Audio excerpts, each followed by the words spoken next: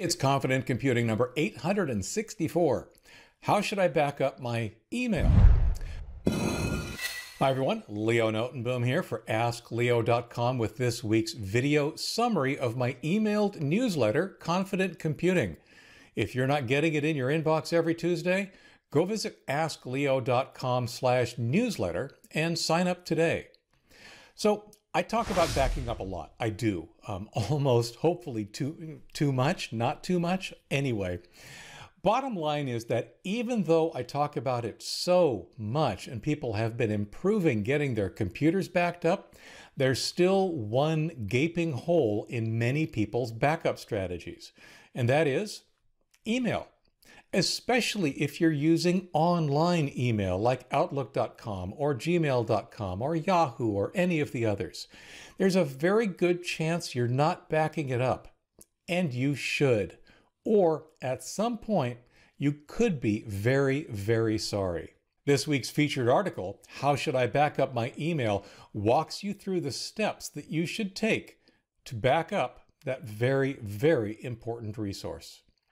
Also this week, protecting yourself from other computers on your network sounds fine. I mean, especially if you've got kids, you want to make sure that something that they do accidentally, of course, on their machine doesn't impact yours.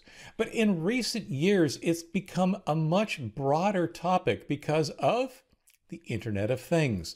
There are so many different devices connected to your home network. You might need to take an extra step or two to protect your computer. Volts and amps and volts, I get this question so often. Basically, what happens is people have lost a charger or a power supply and they want to replace it.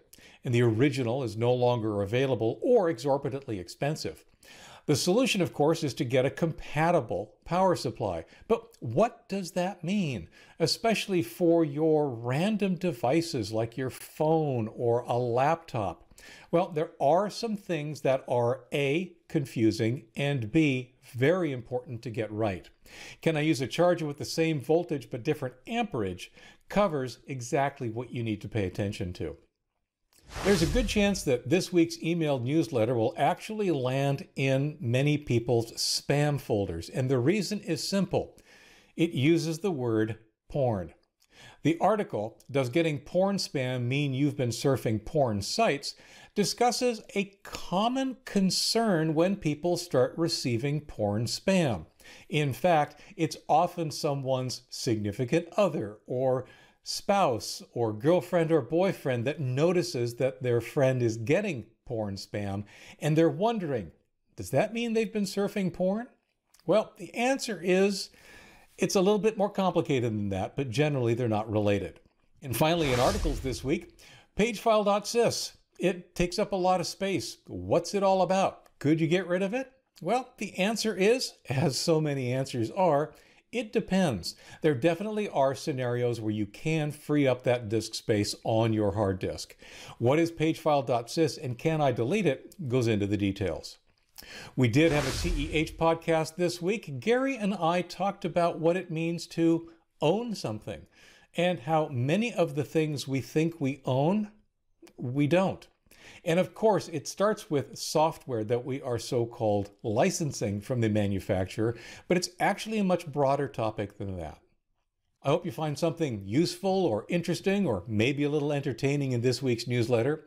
As always, glad you're here. I'm Leo Notenboom. This is askleo.com. Thanks for watching.